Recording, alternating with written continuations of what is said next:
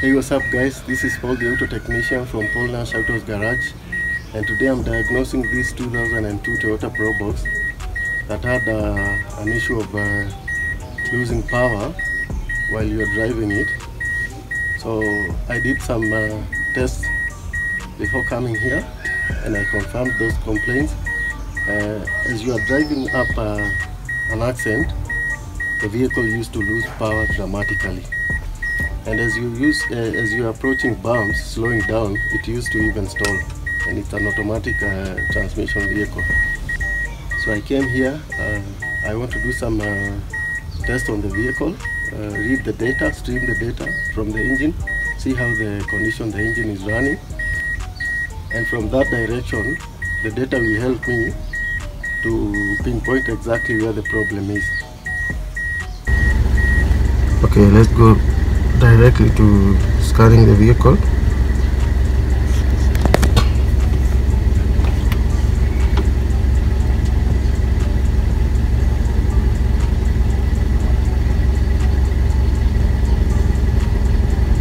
It has only 3 control units. We have some codes here on the SRS control module. So if I look at this, all these codes here, these codes pertain about a collision. Have been involved in a collision some time back. So what we're going to do right now, we're going directly to the ACM, click enter.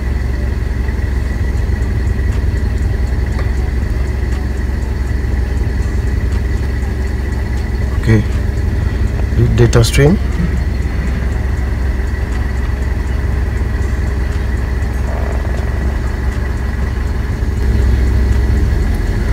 Right, so I'm going to select a couple of PIDs right here. Okay, let's look at this set of data PIDs that I've selected. The charging system is running normal. The calculated load is 14%. The engine speed is running on average of 650 revolutions per minute. The injector on time is 2.4 milliseconds. That's a lot on time, guys. Long-term fuel trim is taking away fuel minimally. O2 signal, bank 1 sensor on. The feedback signal is very low. Short-term fuel trim is 19.4%, and that's high, guys. So what is happening right here is when I come to this injector on time, this one here, that one is a high on time. It's pretty on a high side, because at this engine speed at idle, the injector on time should run between 1 and 1.5 milliseconds. That's the normal basic running of the injector on time of an engine at idle, especially a small engine like this one. Short-term fuel trim is quite high. Our O2 sensor feedback signal to the PCM is very low. So what is happening here is this sensor here, this O2 signal sensor is pretty low, and is sending a low feedback signal to the ECM, and to compensate for that loss, the ECM is increasing injector on time, and it is remaining constant. And also the fuel trim it's adding more fuel trim. So by increasing the injector on time, we are adding more fuel to the system, and that one now confirms the customer's complaints that this vehicle was doing 1 liter of gasoline was going for 13 kilometers, and on a good day for this vehicle here, right here, it's one of the Toyota's fuel efficient engines. On a good day it should do between 18 to 19 kilometers per liter, but the consumption has drastically increased. And now when you add fuel, instead of the normal 1 liter going for 18 kilometers, it's going for 13 kilometers only, and that's it. This also confirms the reason why this vehicle was losing power. As you are driving on an uphill stretch, it was losing power dramatically. And as I told you, even when I was approaching rumble strips or bumps, it used to even stall at times. So this one here, injector on time, as I've told you, at idle, at this engine speed, it should be running between 1 and 1.5 millisecond. So at this 2.4 milliseconds, it should be,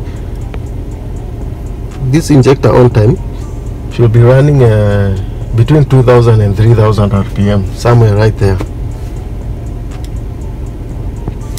And this O2 sensor signal is very low.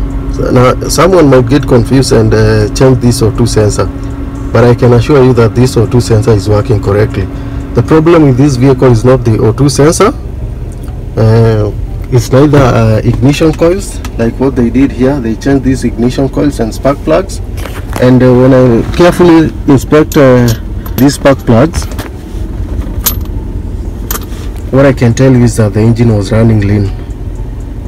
This one here, it translates to a lean condition, and that means that the spark was not crossing through this gap through the plasma.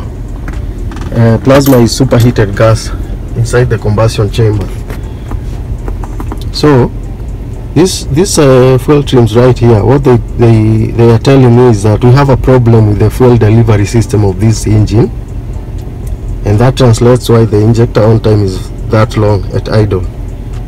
So what we're going to do is we're going to test the fuel system, very quick and easy methods, so that we can narrow down on this problem. So this is a typical 300 ml cup.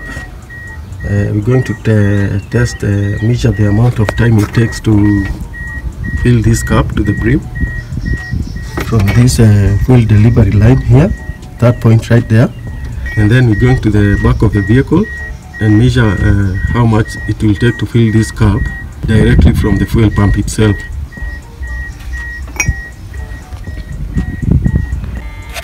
Here we go. Haya, piga.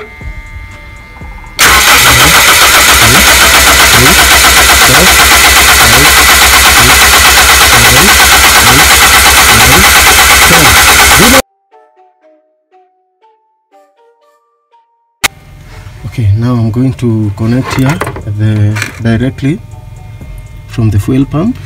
I've already removed this locking tab here, so I'm going to take this connection off, connect my hose pipe,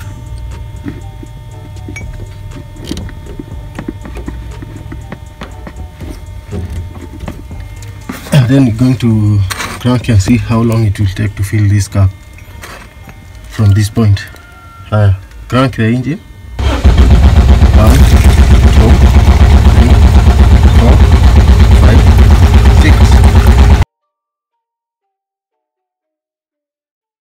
6. So you can see we've taken 6 seconds to fill this cup. So now we have a restriction on this line. Somewhere in between we have a restriction. So what we're going to do is we're going to remove that fuel pipe, and then we'll trace for restriction on that line. So if I choose to follow it closely, here it is, right here. It's coming from this point and coming all the way to this point right here. So it's this one here, the big pipe here.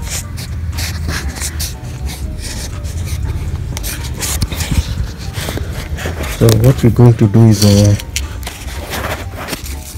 we're going to release them from this point here. We're going to cut that tire up right there, and then our pipe is this one here, the big one. We follow it all the way to the front, and when you get to that point, there's your restriction right there. See that?